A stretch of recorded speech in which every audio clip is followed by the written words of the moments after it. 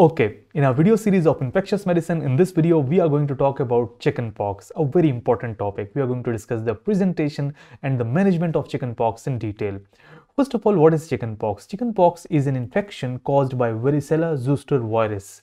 Varicella zoster virus is basically a type of human herpes virus. It is transmitted through droplets, through respiratory route, and it results in formation of vesicles. These vesicles erupt and there is crusting and scab formation and resolution. It is basically transmitted through airborne route. If someone asks you the most common route, it's the droplet. The airborne route is the most common one. Direct contact is less common. And there is transplacental transmission of varicella zoster virus from a mother to the infant while the mother is pregnant during birth. Infectivity. When is it infectious? If a person gets varicella zoster virus and 2 days before the appearance of rash, it is the most infectious period. 2 days before the appearance of rash and after the appearance of rash up to 5 days, or if till the time all the lesions have fully crusted. Till that period, patient is fully infectious. Patient is highly infectious 2 days before the appearance of rash and 5 days after the appearance of rash, or till that time all the lesions have fully crusted.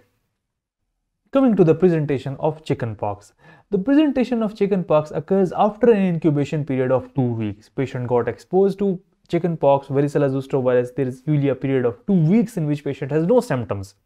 After 2 weeks, patient starts to develop prodromal phase. In prodromal phase, patient has fever, malaise, severe body aches. Usually these viral infections are associated with severe body aches. And then after the prodromal phase, there is exanthem phase. In exanthem phase, what happens is that rash starts to appear on the trunk and it starts spreading towards the face, extremities, even within the scalp. And it also involves the oral mucosa, buccal cavity. It also involves the genital, the palms and soles. It almost involves every part of the body, even the oral mucosa. It starts to appear as a macule, a small red dot. Then it starts to get raised. It is slightly raised and it forms a papule. Then it forms a vesicle. This is a vesicle on an erythematous base. It is also described as dewdrop on a rose petal. The base is red and erythematous, and over that there is a drop, a vesicle, dewdrop on a rose petal appearance.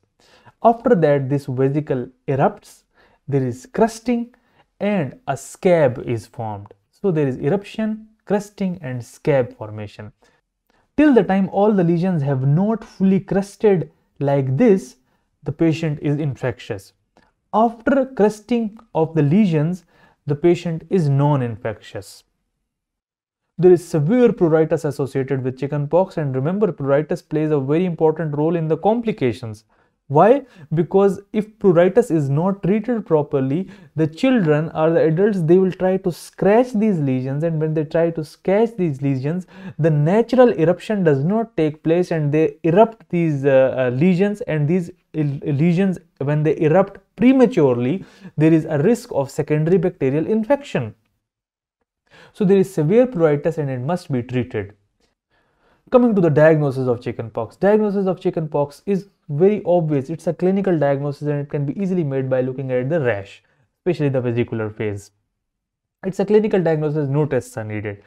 But those who are watching this video for academic purposes can remember the best initial test as Zinc smear.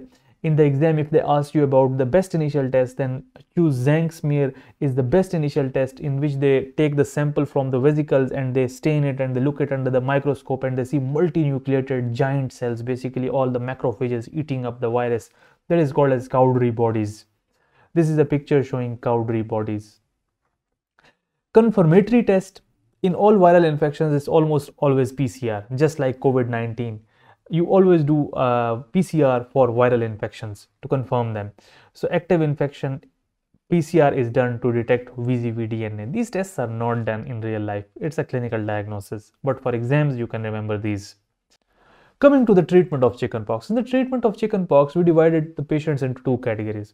Basically, there is one category that contains the children, and those children get self-resolving infection. They do not need any treatment. All they need is just a supportive care for pruritus and treatment of fever, nothing else. Then there comes a category of adult patients who get chickenpox in the adulthood, or the patients who are immunocompromised. In those patients, antiviral therapy is considered. So supportive care is given for pruritus. Tablet cetrazine and antihistamine drug can be given. Calamine lotion is very effective. Promazine gel. So basically, tablet cetrazine and calamine lotion are commonly used. Fingernails must be clipped. Advise the patient to clip the fingernails and advise them not to scratch the skin. Ask them to avoid sunlight because since the skin is very prone and skin is having vesicles, there is increased chances of ultraviolet rays injury in chickenpox. Ask them to wear soft clothes, and whenever they are taking bath, ask them to not to use any soaps or drying agent that makes the skin more dry and cause more itching. If the patient is having fever, use paracetamol. Now coming to the antiviral therapy. In healthy children less than or equal to 12 years of age, these children get self-resolving infection. Many of you might have gone through chickenpox, and at that point you have completely recovered from the chickenpox infection. It does not need any antiviral therapy. It's a self-resolving infection in children. It's a self-limiting infection. Antivirals are not needed. All you need is supportive care. Now coming to the second category, patients who are unvaccinated, adolescents, adults greater than or equal to 13 years of age. These are the patients who are unvaccinated and they are adults. In adults, usually the chickenpox infection is more severe, associated with more complications than in children. In children, it's a self-resolving, self-limiting infection, but in adults, there is usually more risk of complications. So antiviral therapy is considered in adults. In pregnant patients, in immunocompromised, and patients taking aspirin. These are the patients who are at high risk of developing complications, and especially the immunocompromised patient taking aspirin, there is increased risk of severe fatal widespread systemic infection of varicella zoster virus. So antiviral therapy is considered in these patients. Antiviral therapy should be started within 24 hours after the appearance of rash. The sooner the better. The more earlier you give, the lesser complication, the lesser severity of infection. Children at high risk of complications. Now, as I said that normally children do not need any antiviral therapy. It's a self-limiting infection in the children less than or equal to 12 years of age. They recover fully without any antiviral therapy. But if the child is at high risk of infection, if the patient is immunocompromised, if the patient is taking aspirin therapy, in that case you can give oral acyclovir 20 mg per kg per dose with a maximum of 800 mg dose. It is given 4 times daily for 5 days for children of 2 to 12 years of age. Oral valacyclovir can also be considered 20 mg per kg per dose with the maximum dose of 1000 mg 3 times daily for 5 days. Now, if there is an adult, that adult is unvaccinated. In adults, there is a high risk of complications. In adults, antiviral therapy is given. It is considered and it should be given within 24 hours of infection. Valacyclovir 1 gram 3 times a day. Oral acyclovir 800 mg 5 times a day. You can choose any one of these. Treatment is given for 5 to 7 days. Now coming to a severely immunocompromised patients, patients who are taking chronic steroid therapy, patients who are having transplant and they are on immunosuppressive therapy. Patients on immunosuppressive therapies are at high risk of disseminated varicella zoster virus infection, disseminated chickenpox, and that systemic infection is even fatal. In such patients, you need to give IV acyclovir. In previous patients, we gave oral antibiotics. In this patient, you have to give IV acyclovir 10 mg per kg IV every 8 hourly using ideal body weight. How to calculate ideal body weight? I have talked about it in detail in my video on ventilator mechanics. The link of that video is in the description. You keep checking the renal function. Now remember, when you are giving IV acyclovir precipitates in the kidneys, it crystallizes in the kidneys and it causes acute kidney injury. So you must have an eye, you keep checking the renal function tests when you are giving IV acyclovir.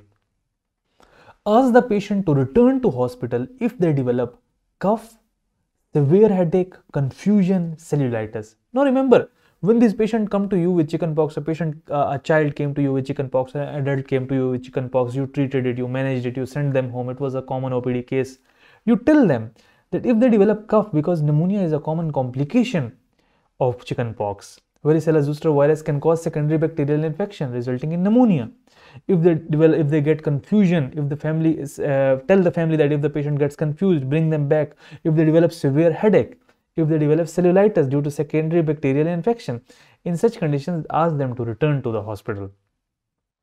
Coming to the complications of varicella zoster virus or chickenpox infection, a very common complication is bacterial superinfection. They scratch the wounds, they don't let them erupt at the natural pace, therefore bacteria infects it and bacterial superinfection takes place. Then after many years, someone got infection of chickenpox in childhood, and after many years, all of a sudden they develop severe pain on the certain dermatome in their chest. Like this, they develop severe stabbing pain with vesicular rash on a certain dermatome that does not cross the midline. Remember, a certain dermatome is affected, and that dermatome, on the dermatome there is severe pain and vesicular rash like this, but it does not cross the midline. That is reactivation of varicella zoster virus, and the reactivation of varicella zoster virus presents as shingles. The initial infection of varicella zoster virus is chickenpox, in which you get vesicular rash throughout the body. But that virus, even if you give antivirals, even if the body fully recovers from it, that virus stays dormant in the dorsal neural ganglions. It remains dormant in the nervous system, in the dorsal root ganglion, it remains dormant. And when it reactivates, whichever dorsal root ganglion it is lying, it affects that specific dermatome of skin. So there is a dermatomal distribution, and it never crosses the midline. It is always present in a certain dermatome, and there is severe stabbing pain with vesicular rash after many years. That is reactivation as shingles. VZV causes latent infection in the dorsal root ganglia, and that is a complication that can appear after years. Pneumonia is a common complication of chickenpox. Fetal chickenpox or congenital varicella syndrome. Remember, as I said, that there is transplacental transmission from mother to the infant. Chickenpox can transmit from mother to the infant, and that can cause congenital anomalies. Those congenital anomalies are congenital varicella syndrome, in which there is limb atrophy, ocular problems, chorioretinitis, microphthalma, small eyes, cortical atrophy, atrophy of the brain, and seizures due to cortical atrophy. So this is called as congenital varicella syndrome, and it is a very dangerous complication. So from mother to infant, transplacental transmission of varicella zoster virus can cause congenital varicella syndrome. Now coming to the prevention of chickenpox virus. In prevention of chickenpox, primary immunization, CDC recommends 2 doses of vaccine. First dose given at 12 to 15 months of age, second dose given at 4 to 6 years of age. Usually 1 dose is enough to provide lifelong immunity. If a person got infected with chickenpox once, that person has a lifelong immunity. If a person got vaccinated with even a single dose, that patient is usually having lifelong immunity until and unless they get severely immunocompromised. In severe immunocompromised state, the immunity is already down. In that case, in those exceptional cases, person can get reactivation and systemic varicella infection. Otherwise, one-time infection gives lifelong immunity to the patient. MMR vaccine, measles, mumps, rubella vaccine, is usually combined with varicella zoster virus vaccine, that is present as MMRV vaccine. Now coming to post-exposure prophylaxis. Now remember, if a person did not have chickenpox in the childhood, if the patient never got chickenpox and that patient came in contact with the person who was suffering from chickenpox, in that case, that person is at high risk that that patient will develop chickenpox if that patient got exposed to the respiratory droplets. In that case, active immunization can be done within 5 days following exposure. After that, it is not as effective. Active immunization with vaccine is done within 5 days following the exposure to chickenpox. It is done in healthy patients, and passive immunization is not needed in healthy patients, but it is only done in patients who are immunocompromised, in pregnant ladies, immunosuppressed patients, infants within 10 days after exposure. Passive immunization is the immunoglobulin that is given against the virus. You give the immunoglobulins, and those immunoglobulins bind to the varicella zoster virus and neutralize it, clear it away from the body. So healthy patients are given active immunization, immunocompromised patients are given active immunization with passive immunization with VZIG. Before going into the summary, please click on the subscribe button. In summary, we talked about what is chickenpox caused by varicella zoster virus, the route of transmission, infectivity, the clinical feature with prodrome and exanthum phase, the progression of symptoms, macule, papule, vesicle eruption, crusted papules, diagnosis, clinical diagnosis, best initial tests, zinc smear, confirmatory PCR, supportive care. Healthy children do not need antiviral therapy. Adults and immunocompromised need antiviral therapy. Children at high risk of complication get oral acyclovir. Antiviral therapy in adults. Immunocompromised gets IV acyclovir. Keep checking the renal function test. Ask the patient to return to hospital if they develop these symptoms. Complications of chickenpox, prevention of chickenpox, and post-exposure prophylaxis. If you liked my video, please click on the subscribe button and check out my other videos on infectious medicine. The link of those videos is given in the description below. Thank you very much.